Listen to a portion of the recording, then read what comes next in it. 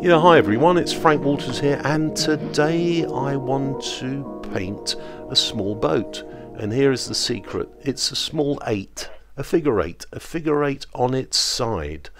From that figure 8, this is absolutely unbelievable, but you can paint a small boat.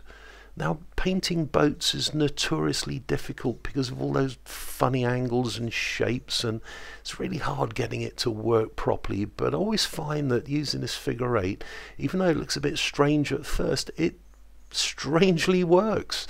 Here we go. I'm drawing this with a nice soft 4B pencil, putting in the mast.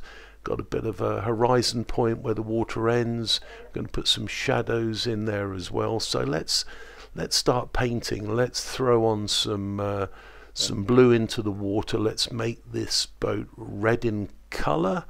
Throwing in the sky, a little bit of beach, a little bit of olive green for the foliage. Just pulling that down into the water. Carrying on while it's still wet. Now it's dry. I then go for the dark accents now, just lifting out a little bit there in the boat and pushing the dark accents around.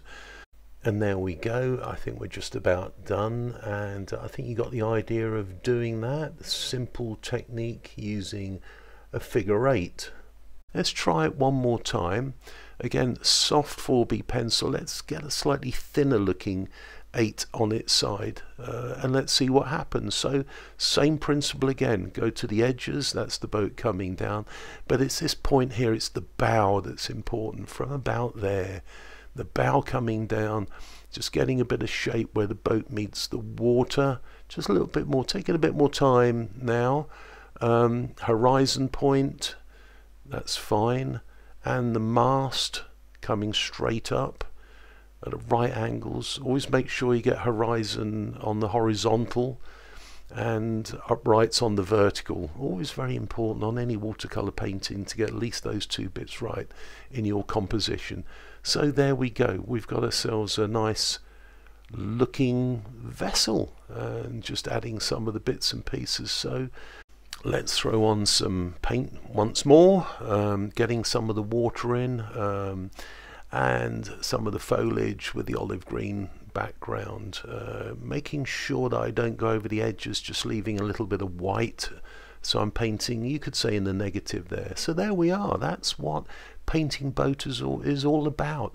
It looks about right, and it's just about done putting in the shadows. So I hope you really enjoyed that. I hope it made sense to you. If you did enjoy it, please subscribe to my YouTube channel and join me on my website, which is frankwatercolours.com.